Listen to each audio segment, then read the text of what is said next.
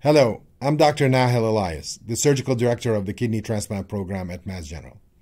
In this video, we will be reviewing the evaluation process for kidney transplant, the procedure, your hospital stay, and potential risks and complications. Before getting a kidney transplant, you will be evaluated by your care team, which includes your transplant surgeon. Transplant surgeons will assess your ability to tolerate the anesthesia and procedure by asking you questions about your health and looking at your heart, lungs, and other organs function. We also evaluate how well your vessels and bladder will be able to take the new kidney, discuss the possible risks during and after the transplant, and review some of the expectations after the transplant. The kidney transplant procedure lasts about 3 hours and is performed under general anesthesia, or medicine that helps you fall asleep and feel relaxed.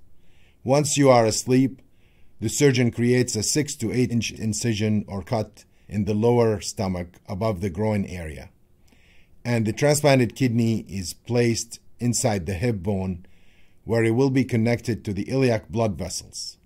In this diagram, you can see these blood vessels.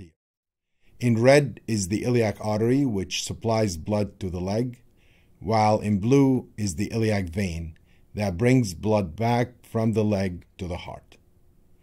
These connections to the iliac artery and vein allow blood to flow in and out of the transplanted kidney, which is necessary for its survival and its function. We also connect the new kidney's ureter to your bladder. The ureter is the tube that carries urine from the kidney to the bladder. Usually, transplant surgeons do not remove your own kidneys unless there's a reason to do so, like if there are concerning lesions.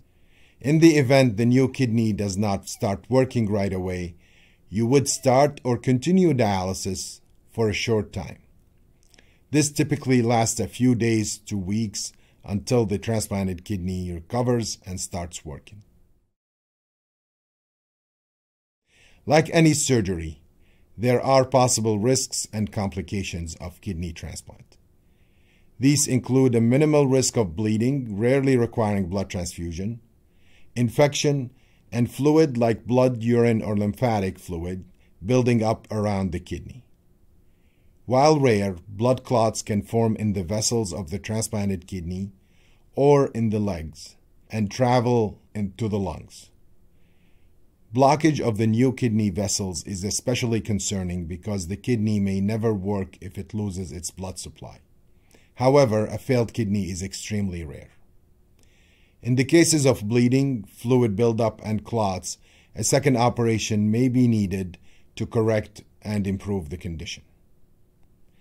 Because of one of many roles of the kidneys is to help regulate the blood pressure, there is risk of developing high or low blood pressure or other heart conditions like heart attacks or abnormal heart rhythm.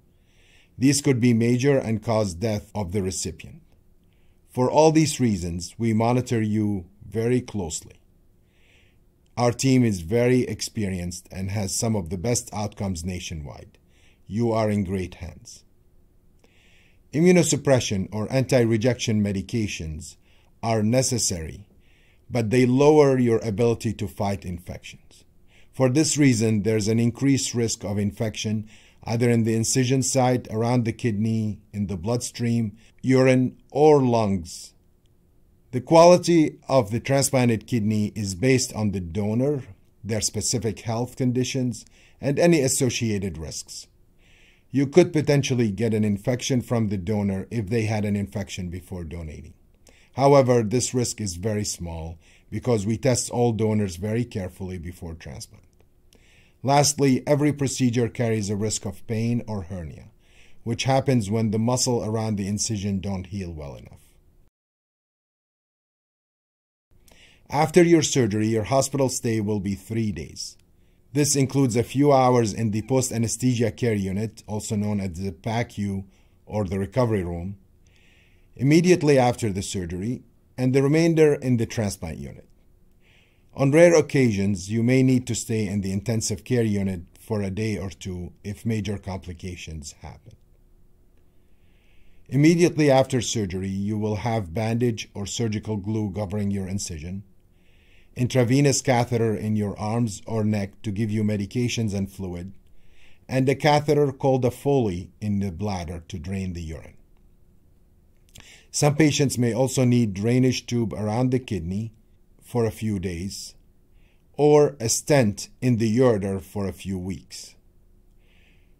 You will start immunosuppression medications intravenously immediately during the surgery, and then transition to pills afterward. If your body's ability to fight the kidney is stronger than the medication we're giving you, that puts you at risk for kidney rejection. We will have to increase your immunosuppressants and carefully monitor you and your new kidney. You can start drinking liquids in the evening after the surgery or the next morning, and start regular meals the next morning. We will encourage you to walk because it helps reducing the pain and speed up your recovery and healing. We also provide you pain medication as necessary to help you move. We will work closely with you to provide support and educate you on your care action plan. This is customized for you to help you with your recovery and show you how to take care of your new kidney, including when and how to take your medications. With us, you are in good hands. We wish you all the best in your transplant journey. Thank you.